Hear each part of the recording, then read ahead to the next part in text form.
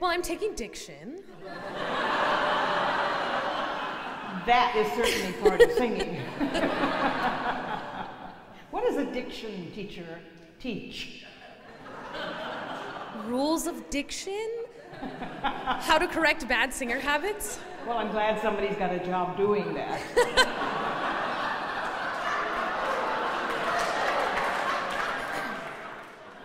So this is from the third act of Puccini's Turandot, and Liu has been tortured all night to reveal the name of Who is she? She's a slave girl. With whom? With Timur. Okay, Timur and Liu. Khalaf. And Khalaf. Yeah. What was that? She has to marry Khalaf. Marry him, yes. Right, okay. And if she finds it out, she can chop his head off. Chop his head off? Yes. Okay. So, you know, when you're saying things like this with diction, you don't say, oh, she chops his head off. Right? Right.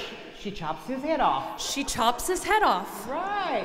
See, that's one of the problems. All of us have this, that we speak out stentorially, right? And then at the end of the phrase we go, you have to keep it coming, right? This is a great aria to sing. And then what does Liu do after this aria? Liu kills herself.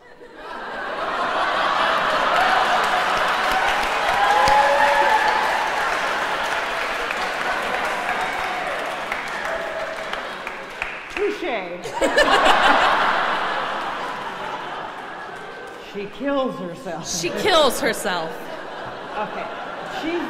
She's the real sympathetic character in the opera, and she really gets the sympathy of the audience. Right. If she sings well.